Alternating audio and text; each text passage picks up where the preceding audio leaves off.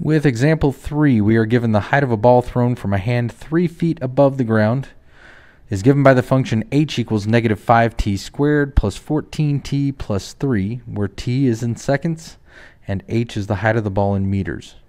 We're asked to graph the function and be sure to label to the axes t and h, which I have already done. And we're asked what is the height of the ball after 2 seconds. So first we're going to graph. So we've got a chart here of h of 0, h of 1, so on and so forth. So h of 0 equals negative 5 times 0 squared plus 14 times 0 plus 3, which equals 3. H of 1 equals negative 5 times 1 squared plus 14 times 1 plus 3. That's going to equal negative 5 plus 17, which equals 12. H of 3, so at 3 seconds we have negative 5 times 3 squared plus 14 times 3 plus 3. That equals 9 times negative 5 is negative 45 plus 42 plus 3, which equals negative 45 plus 45, which is 0. So at 3, we're at a height of 0. At 5,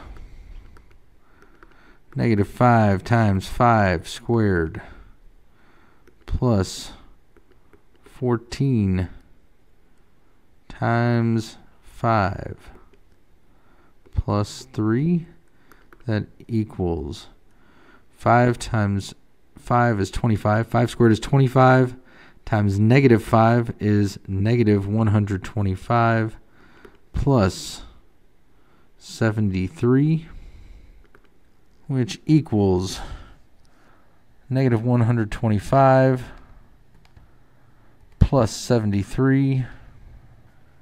That equals negative 52. Here's the thing, unless we're in a cavern, which it does not mention, there is no way to have a negative height. So there's no point in going on after 3 because, well, it's 0. So we'll go ahead and add in one other point here, and we will make that 2.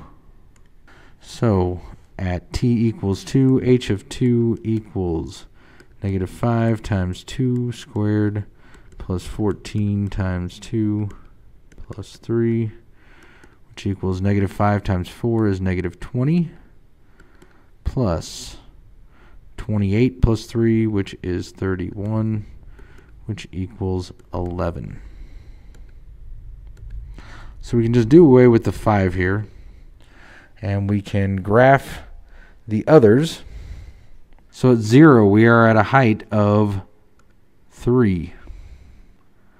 At 1, we are at a height of 12. At 2, we are at a height of 11. And at 3, we are at a height of 0.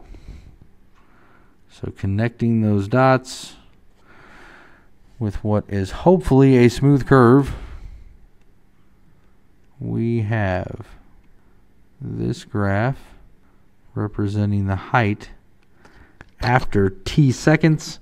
We've already determined what 2 was, which it asks what is the height of the ball after 2 seconds. The height of the ball after 2 seconds is going to be 11 meters.